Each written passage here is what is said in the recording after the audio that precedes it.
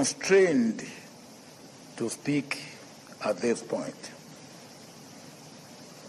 and I crave the indulgence of the President of the Federal Republic of Nigeria, His Excellency General Muhammadu Buhari, to make this statement because I've had opportunity to keep him aware of what I know is happening and the danger looming ahead. On many occasions in the past, I have not hesitated to point out lacuna in the action of the President and his government.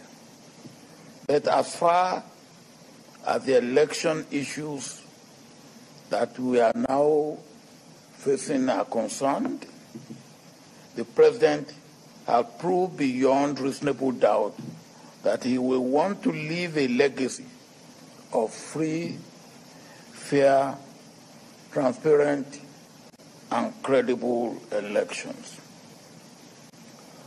Until last Saturday night, February 25th, 2023, the good and noble plan and preparation for the elections seem to be going well.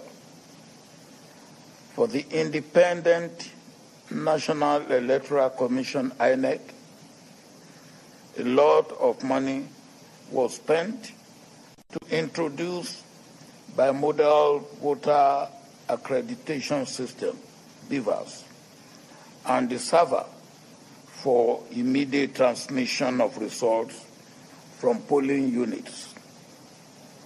It is no secret that INEC officials at operational level have been allegedly compromised to make what should have worked not work and to revert to manual transmission of results, which is manipulated and the results doctored.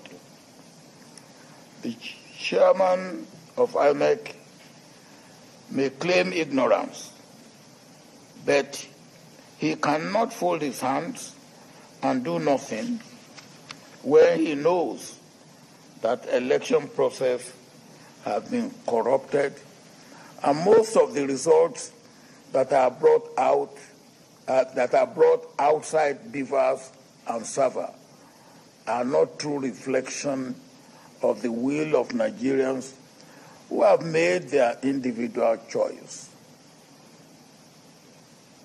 At this stage, we do not need wittingly or unwittingly to set this country on fire with the greed, irresponsibility, and unpatriotic act of those who allegedly gave money to INEC officials for perversion and those who collected the blood money. Let me appeal to the chairman of INEC, if his hands are clean, to save Nigeria from the looming danger and disaster which is just waiting to happen. If the chairman can postpone elections 4 days to the election 4 years ago,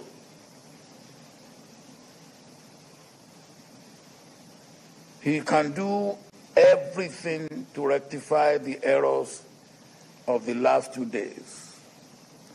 No BVAS, no result to be acceptable, and no uploading through server, no result to be acceptable. Where BVAS and servers have been manipulated or rendered inactive, such results must be declared void and inadmissible for election declaration. Chairman INEC, I have thought that you will use this wonderful opportunity to mend your reputation and character for posterity. Your Excellency, President Muhammadu Buhari, tension is building up, and please let all elections that do not pass the credibility and transparency test be cancelled and be brought back, with areas where elections were disrupted, for next Saturday, March 4, 2023. And Beavers and Saver officials be changed. To know which stations or polling units were manipulated, let a committee of INEC staff and representatives of the 4 major political parties with the chairman of Nigeria Bar Association look into what must be done to have hitch-free elections next Saturday. Mr. President, may your plan and hope for leaving a legacy of free, fair, transparent, and credible election be realized.